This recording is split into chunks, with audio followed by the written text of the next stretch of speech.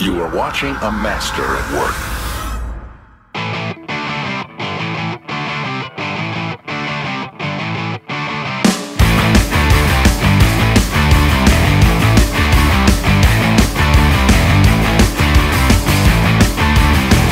Everybody out in the world, stop messing around.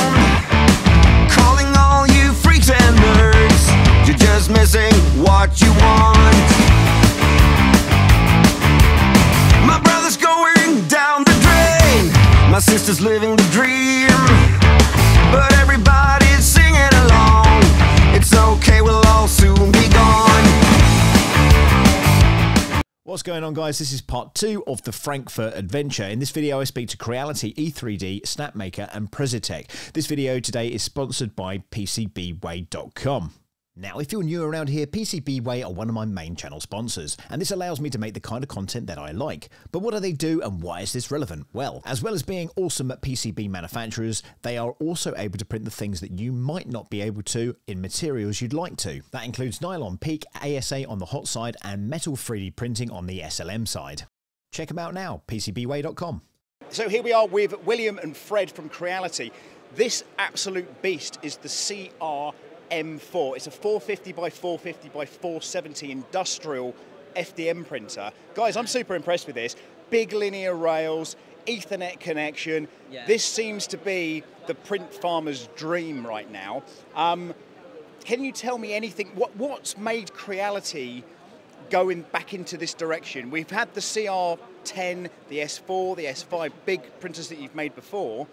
What's made you go back into this kind of large 3D printing arena? 这款打印机的话，主要是之前我们Creality has smaller 3D print， but 我们的客户会经常需要一些大的尺寸的打印机，然后的话，所以我们就开发了一款针对于准工业企业的一些客户需求的一个大的打印机。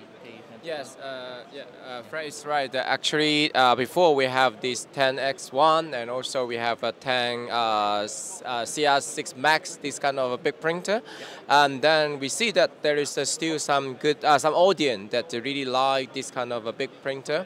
So eventually, that even though we have some of the small printer, that we still think that it's good that we can launching something is a bigger size to meet the demands of these people. It can print, you know, like a semi-industry level already. You are very adaptable for a lot of like printing form, and also that you can also print different type of material. Yep. So, okay. So on the side here we've got an Ethernet connection. You've got a proprietary system here, which is your camera system here as well. This is all going to fit into the Creality ecosystem, isn't it? This is all you guys are gearing up to be Creality centric, so to speak. And your users tend to stick with you, I believe. So what's next for Creality? Where do you go next? Where's the future for you guys? 下一代准备走哪里啊？下一代主要是针对于一些更高的速度，同时呢更加的稳定性，给用户更容易使用的一些就是应用性的一些更好的用户体验，给到大家和那个像我们这一款的话，就是像这个成型平台，它打印尺寸更大。像我们这个平台的话，一样可以很容易把模型给取下来。同时，这个触摸屏的话，它实际上以前是更多是旋钮屏，像我们这种触摸屏给大家更好的用户体验。再就是集成打印，也许一个用户可以有好几台打印机，它可以一起来通过集成打印来控制它。对。Yes, actually, agree with Fred that the next step for us that really go into the direction of first of all we can make it the speed faster. Yep. So you see that a lot of printer right now is equipped with really clipper and also other faster, firmware, and also that we believe that the easy to use it is an important element for our user, and also.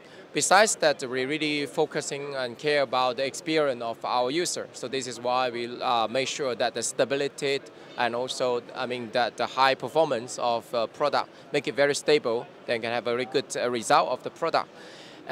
So you talk about this product, maybe linked to our idea about ecosystem. Yes, you're right. Basically, we try to provide options for people. We are not like force people to choose everything from Creality, but we believe that the beauty of 3D printing, it is still open source. So we're providing the printer, we're providing our scanner, and also we're providing our laser engraver as well as the camera, etc. But we meaning that we can give the people a good combination and better experience by using some product we already examine and also it's more adaptable to each other. So this is the key idea about why we are launching our eco product system. And also back to this printer M4, actually as just Fred mentioned that you have this hotbed. And also easy to change one, and also the screen. Yeah. The temperature can really getting really high, and also can bring more material like TPU, and also the screen. It is touch screen rather than the scoot one. Besides that, for the using this R345, it means this one people can go to internet, and also if you have several the Creality printer at home, that you can have a group control, meaning you can just simply do one PC that to control together is the several of your printer. So this is the key concept we are trying to do. Yeah. I mean, as I say, this is very much a CR10 on steroids, is what I would call this. This is beefed up. Even the belts are bigger. Yeah. Big beefy linear rails, direct drive, huge. Great supports down here as well. This thing, I think you guys are going to do very well with this product. This is certainly seeing it for the very first time. I heard rumours about it, then I saw it more recently online, and Creality and I have been talking about this for a little while now, so it's very, very exciting times. Well done, guys. Thank you so much for talking with me today. Thank you. All the best. Thank you. Thank you. Thank you very much. So to be completely honest, I wasn't expecting the Chinese with the interpretation there, because he obviously understood what I was saying, bizarrely. So a bit of a surprise interview today with Dan from E3D. Dan, how are you doing today? I'm doing very well. You guys are everywhere. Everywhere I've been, and I like to feel that I'm getting out and about at the moment. Germany, America twice.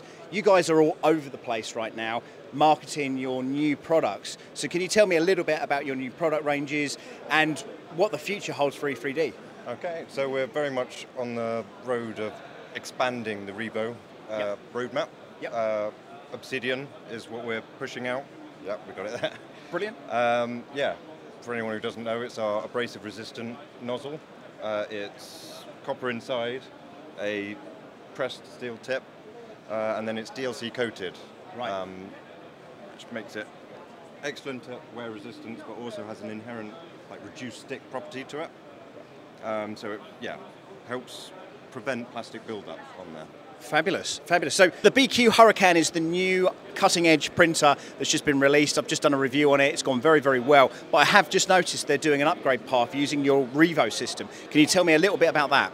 Yeah, that's really exciting. We've worked with BQ to add rapid change Revo to their ecosystem. That means that typical users don't have to worry about the hot tightening. They can have full access to our Revo ecosystem. Brilliant. Including our abrasive resistant nozzles, soon to come high flow, high temperature ranges. Fabulous. I mean, it was one of those things that I noticed with that particular printer is that the Bowden setup that they've got it on there at the moment is probably not going to be the best. And also things like not using linear rails. For a bed slinger, obviously you want to try and get that speed. If you're running a Core XY or a Delta printer, of course, this setup is going to be, the higher flow rate is obviously beneficial to that. But on a bed slinger, that's where you kind of step into difficulty. So it's really interesting that you're working with BQ of all people to try and generate this and kind of make this work as a collaboration between your two businesses. From the start with Revo, we were wanting to introduce this open cold side system to enable us to work with partners like BQ. That they approached us and said we're interested, and we were like, absolutely. It's fabulous. Yeah. Because you guys work with a ton of different manufacturers as well, Prusa, Losbot, Creality, all those different kind of guys. So, from a structural point of view and from an ecosystem point of view, your system is very adaptable to multiple companies, really. Yes. Yeah, and that's what we want to do. We want to make it as easy as possible for whatever machine you've got, just increase the usability. Fabulous. Take your nozzles in, put them back in, small things, want small nozzles. So yeah, switch in a 0.25 or a 0.15 to do like tiny detailed things, and then... I mean, the system's super easy. The whole point of it is just being able to singularly take out a nozzle and replace it whenever you need to. So I've got one of these systems. I'm going to be installing that on the BQ Hurricane. That's going to be coming up in a future video. So make sure you catch that very soon. Thank you. Thank you. Thank you. Top man. Dan really is a great guy there, and he did allow us to walk away with the Revo Voron and the Revo Mini, and BQ have also sent me their direct drive solution, so hopefully we're going to be able to cobble something together and make a really awesome machine, so make sure you stay tuned for that. Another awesome guy is my buddy Ziggy from Snapmaker. Check this one out. I'm with Snapmaker, Jiju. Jijie. I'm with Jijie, of course I am. And this is the J1. This is the J1 IDEX printer. Now, you guys have come over from China, all the way from China. You're on new import into Germany today. You guys have got a bit of a story. Tell us about your story on how you and why you're here. So thank you, Sam. Thank you for having us, Snapmaker, in your show today. So my name is Zhijie in Mandarin, Ziggy in Cantonese. So you can actually call me Ziggy. Ziggy Stardust. Okay. That's my nickname. Ziggy, okay.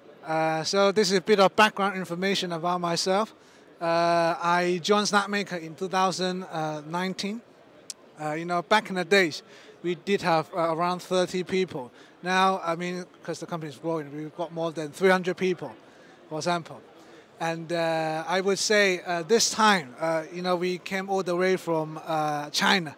And I think we feel really excited to be here, to see our business partners, to see our users, very important, and also to see potential new business opportunity. I think this is actually quite important because I mean we've been absent for 3 years, and I think what's coming up right now for the future is that everything will be back to normal hopefully next year, and also coming back to the key point here. So this time we did have our team here. Also, we do have our colleague from UK, Josh, and Cynthia, and me are coming from China. So we brought our latest artisan, which is currently on pre-order, on the website, and also this new buddy, J1. So what we've got here then is we've got an IDEX system, okay? What's unique? What makes Snapmaker so unique in this marketplace right now? Right, I would say for Snapmaker, obviously, 3-in-1 is our entry ticket to the 3D printing world. And for this baby here, J1, you can, remember 3 things, and 3 things only. IDEX, fast, affordable. You're very precise about that. Exactly. What would you say, I'm going to ask you this quick question. What would you say is the most fundamental part, the most important part of 3D printing? I think the most fundamental part for 3D printing is about people. Because I mean, people, we use the tool. So the key point is about the tool. It's not about the printer. It's about what you can make with the printer. From the concept to reality. Basically, I think this is the key point that we are coming up. It's about the freedom that you can design and make it real, make it in the physical world. Fabulous. What a great answer. What a great answer. So anything more we can talk about on this particular printer? What does it heat up to? What's the hot end max temperature? So going back to the technical kind of latest information, I will leave it to Sam, because you know what, Sam is about to have his first J1. Hopefully deliver in January in UK. So if you want to find out more information, stay tuned in Sam's platform. Thank you. Thank you so much. As he said, we have got one of these coming out in January, February time it's coming out. So, make sure you hit that like and subscribe button, and we'll see you very soon. Thank you so much, dude. And as it has been left to me, the Snapmaker J1 is the IDEX printer for the makers, with printing speeds of up to 350mm per second, parallel printing, simultaneous use of different materials, with a print bed size of 320 by 210 by 200. Well, thank you very much to Ziggy and Snapmaker there. I'm very much looking forward to this machine arriving and doing the unboxing for you guys. Next, let's talk lasers. Okay, guys, so today I'm joined with Frederick from Precitec. Is that how we pronounce it? Yeah, yep. that's right. Yeah, and you basically have laser machines that print metal. Yeah, that's right. It's laser optics, and this is new state of the art with the coaxial laser wire fit.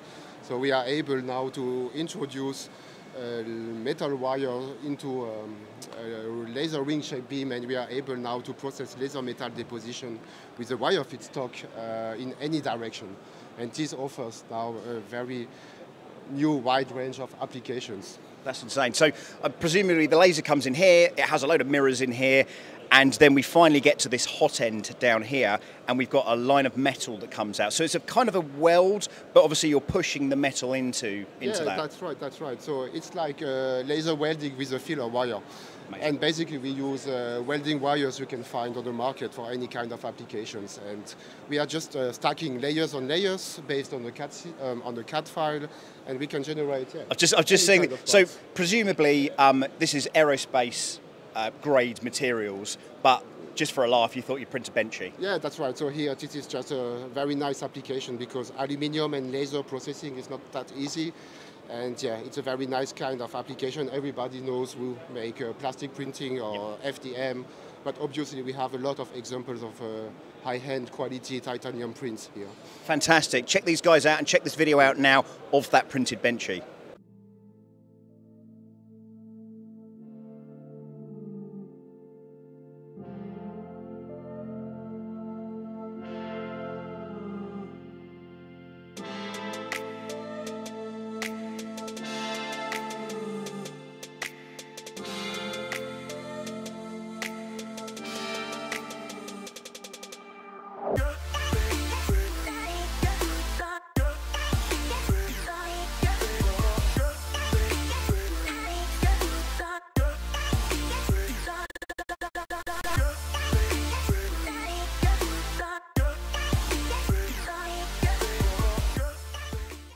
Thank you very much there. Now, I have got 2 or 3 more interviews that I'm going to be bringing out hopefully in the next couple of days.